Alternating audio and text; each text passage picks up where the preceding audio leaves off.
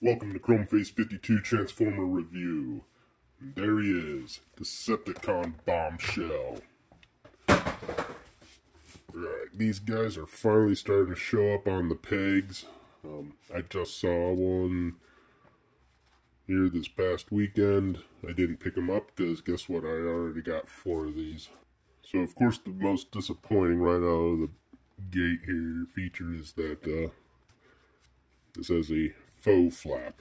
You know, it looks like it's pinned through and it looks like it's hinged, but yeah, it really doesn't do. Otherwise, he kind of is very much G1-y. A few slightly different things. And he's got way more articulation, quite a bit of articulation here.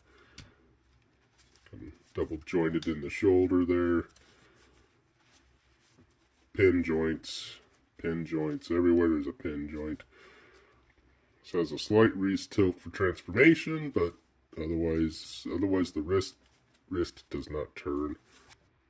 His leg articulation is full hip all the way, 90-degree knee bend. Nothing extraordinary, but you know, full tilt there.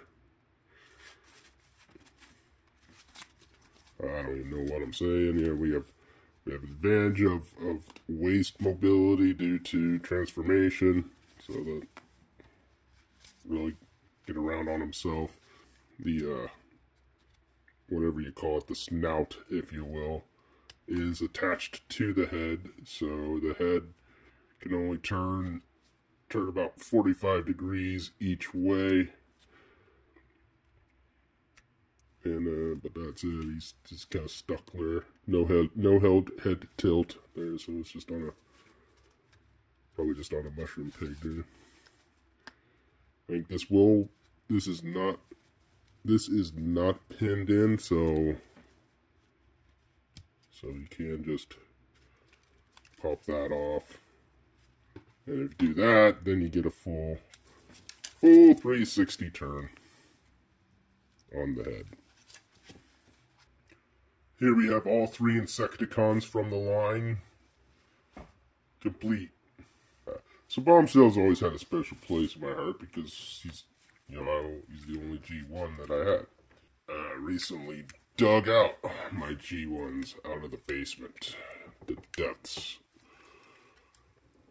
And this is what is left of my G1 Bombshell. It's in pretty sad shape. The chrome's pretty much worn off most of the thighs here. Yeah, he's the rub sticker can't rub anymore. It's just a straight Decepticon symbol. All the stickers are worn. Mostly this one's and this one are due to transformation. Just literally decades of sliding there. The symbol on the chest is being held on by a piece of mailing tape. And who knows how long ago I actually taped that on.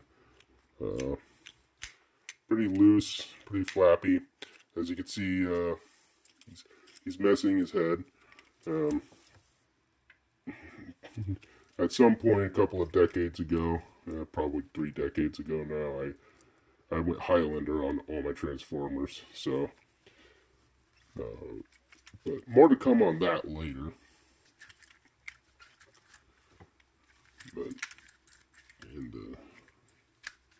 This part broke off and has since disappeared.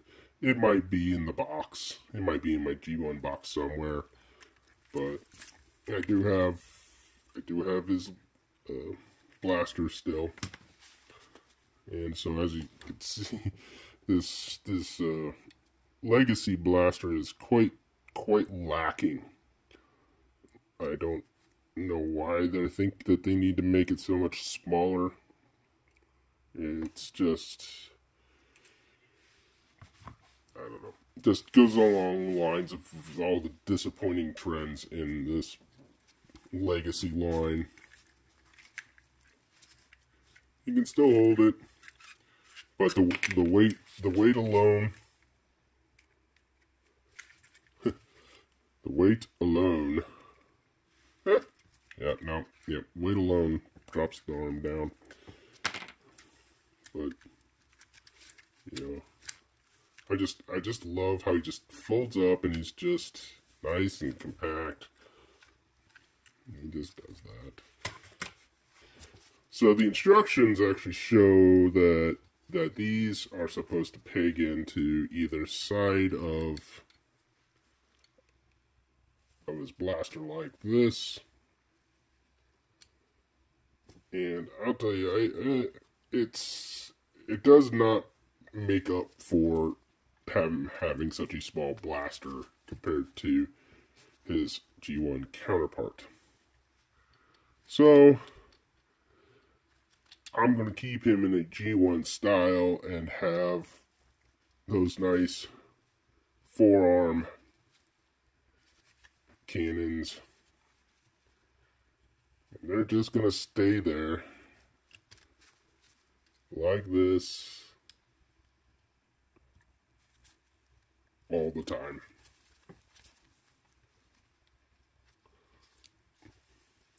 Alright, so how does this guy transform? It's not as simple, but simple enough to the G1. So we have some extra formation here because the hands actually go in.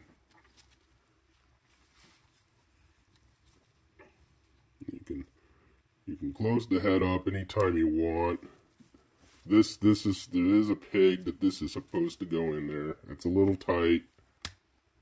That's gonna wear. That's gonna just be a pain. These are clipped. They just pop and then pop down. Get the leg out.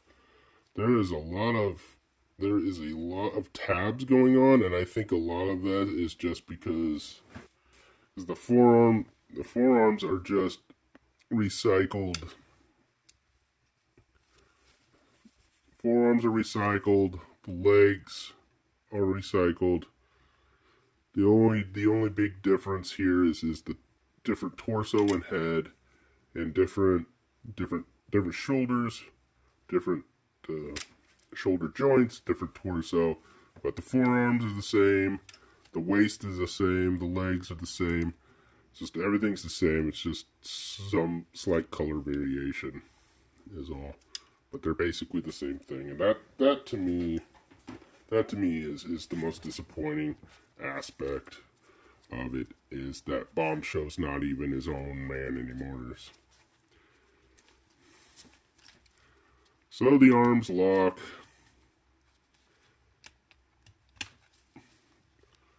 Flip up the front panel, but instead of folding around like this, they do that. But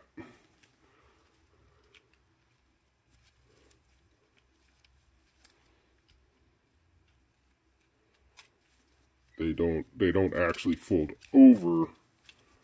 He rotates. You rotate the hips. Rotate the hips.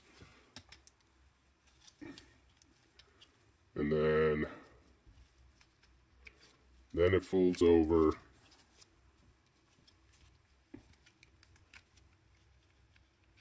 And it doesn't really fold over, they just kind of collapse.